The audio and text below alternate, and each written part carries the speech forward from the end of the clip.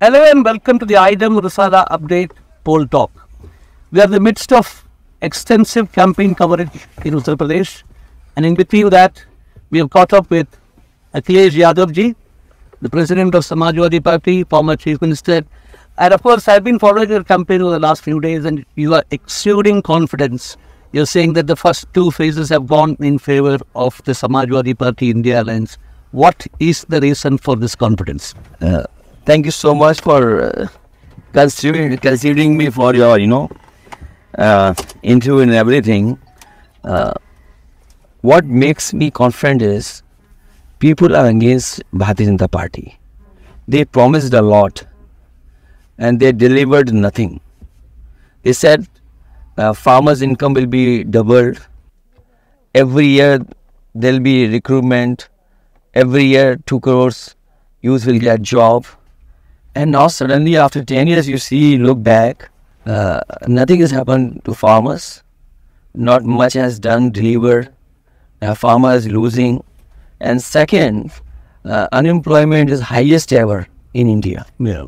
And when we see UP, it's totally different scenario. They talked about double engine government. Where's the other engine? You see the hoardings. There's only one person visible on the hoardings. Where's the other engine? And the candidate's picture is not there. Leaders who are coming from Delhi or double engine government, they have not kept any photo of the candidate. So why they asking for the vote? For whom they asking for the vote? End of the day, he'll be the person who will be directly in contact with the grassroots people.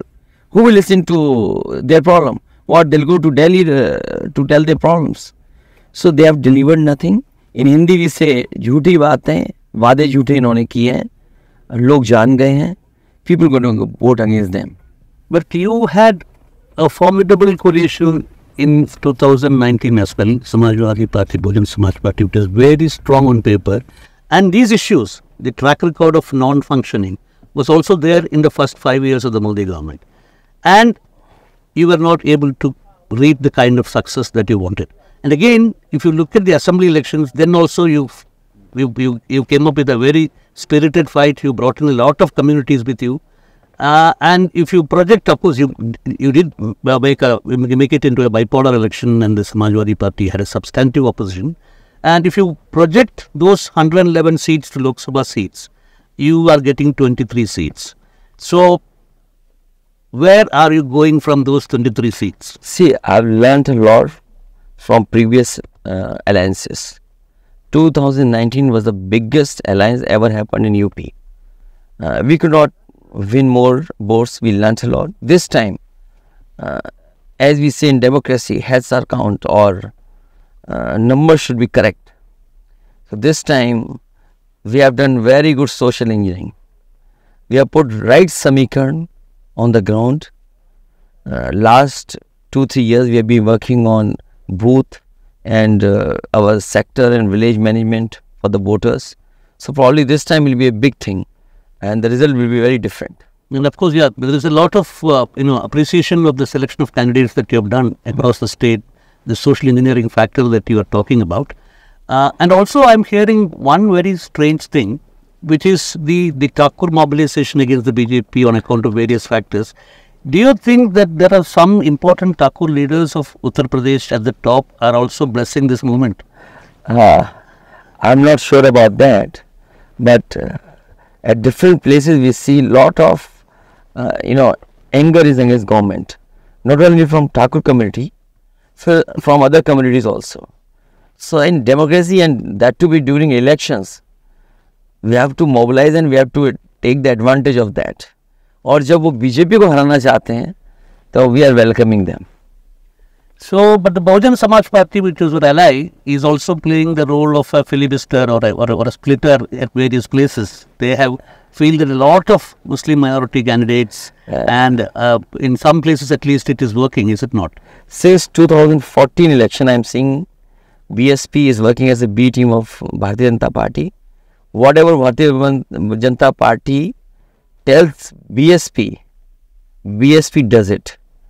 So 2014 you see the ticket distribution, 2017, you see the ticket distribution. 2019, of course, they were with us. 2022, you see the ticket distribution. And today you see how they are changing the candidates. So whatever Bahujan Samaj Party is doing to give favor and give advantage to BJP. People understand this thing. Voters are understanding this. This time nothing will happen. There's no confusion.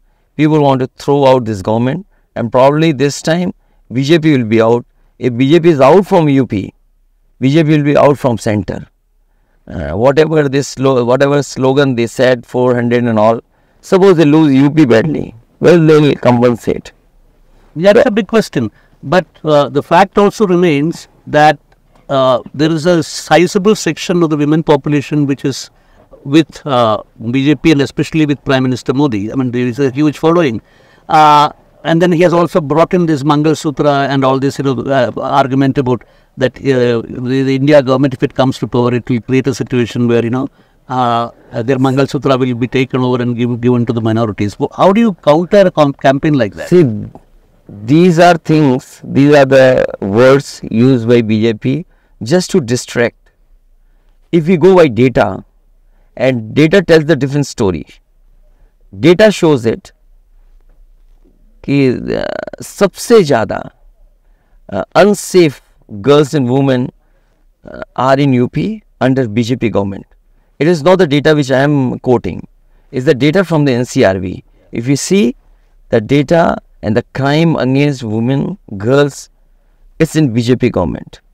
So why they'll vote for BJP? And the Mangal Sutra, or there are more issues they are raising just to distract people's, way of voting. But this not happen. People know if they have increased the everything. Farmers are in bad condition. They have not given employment. No investment has come, and law and order is worse. And when we see NCRV data, 1 lakh farmers have died. They have committed suicide.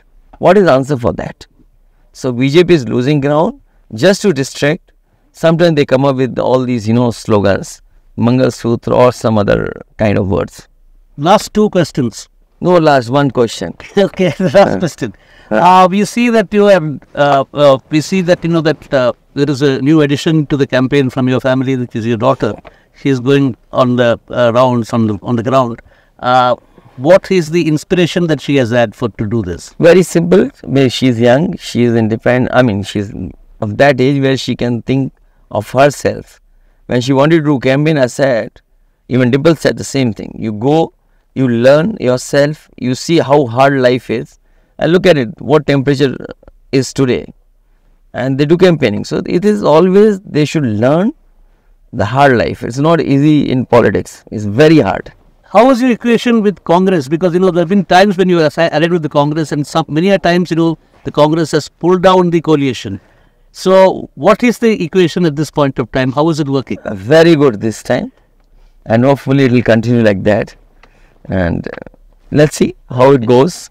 Thank you, Akhilesh ji. Thank you so much. Thank you. And thank you so much. Forward to catching up with your campaign in the other phase. We'll meet again and we'll catch up again front to